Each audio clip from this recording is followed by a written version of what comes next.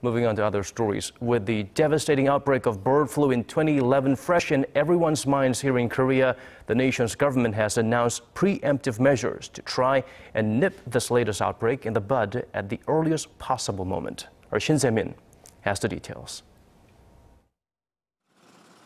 The movement of birds, farm workers, and vehicles at tens of thousands of farms across the entire nation will come to a complete standstill for 36 hours from the early hours of Saturday morning.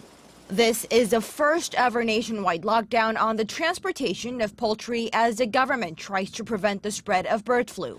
Korea's Agriculture Ministry says the movement ban will remain in effect from 6 a.m. on Saturday until 6 p.m. on Sunday. Some cattle farms are also on lockdown to prevent the spread of foot and mouth disease. That 36-hour window will be used to disinfect farms, buildings, and vehicles used to transport animals. These measures will hopefully suppress the spread of the bird flu, as cases have been popping up in different parts of the country. This marks Korea's third large-scale attempt to decontaminate poultry farms and facilities since the first case of bird flu in this outbreak was confirmed last July.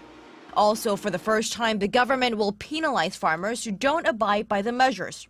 The maximum penalty has been set at more than $9,000 or possibly even a few months in prison. While there is understandable concern, the Agriculture Ministry notes that this is not considered a major bird flu outbreak yet, and the lockdown is just a precautionary measure. The bird flu is thought to come into Korea from migratory birds that come to the country during the winter months. There have been cases of bird flu dotted around the country, with confirmed cases found in Korea's southwestern Jeollanam-do province, the southern city of Busan, and the central Gyeonggi-do province. Shin Se-min, Arirang News.